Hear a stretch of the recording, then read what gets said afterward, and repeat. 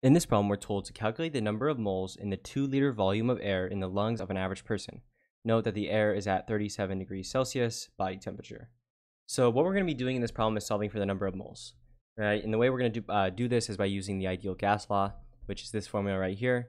Pressure times volume is equal to the number of moles times the gas constant multiplied by the temperature. So if we want to solve for n, we just have to divide by RT, and that's going to give us n. So we know the number of moles is just equal to pressure times volume divided by the ideal gas constant times T. And so if we want to solve this, we just need all these values. And so let's just go ahead and write down the values we're given. So let's just start with pressure. So pressure, we know we're at, right, we're just going to be an average person. We're just imagining they're on Earth, right, on the ground. So they're going to be at 1 atm. So pressure is just equal to 1 atmosphere. We're just assuming they're or just STP. So they're at 1 atmosphere, but when we solve this, we need to make sure it's in pascals. So 1 atmosphere, you need to know, is just equal to 1.01325 times 10 to the 5, and then you can just write PA, which is, and it's just equal to Newton per meter squared. So I'm just going to write it like that. So now we've got P. Let's go ahead and do V now. So keep in mind, we're talking about the 2 liters of volume in the lungs. So the volume is just 2 liters, but we need to make sure it's in meters cubed, not liters.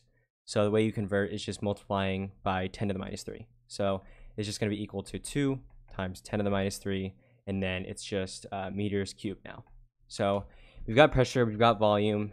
Keep in mind R is the ideal gas constant, which is just equal to 8.314. So that's R, and then T is going to be the temperature. They give us it's 37 degrees Celsius, but keep in mind you have to solve this in Kelvin. So the way to convert from Celsius to Kelvin, you just have to add 273.15. So now this is basically in Kelvin, so just add 273.15 and it'll be in the right units. So now we've got all the correct things, right? We've got pressure, we got volume, we got ideal gas constant, and we have the temperature. So all we need to do is just add them or plug them in. So we have 1.01325 times 10 to the 5. That's the pressure. We've got the volume, which is 2 times 10 to the minus 3. And we're going to divide by 8.314, which is R. And then T, I'm just going to leave it. I'm not going to add it yet. So 37 plus 273.15.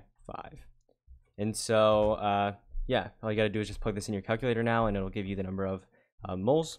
And so you're going to find that it's equal to 0.07858 and so on. I'm just going to go ahead and round, right? I'm just going to go ahead and round to 0.079. You can round however you want though. So I'm just going to say 0.079, and then this is moles. So this is going to be your answer rounded. So you can round however you want, but yeah. So 0.079 moles, it's going to be how many is in basically the lungs of an average person. So this is your answer, and hopefully you found this useful.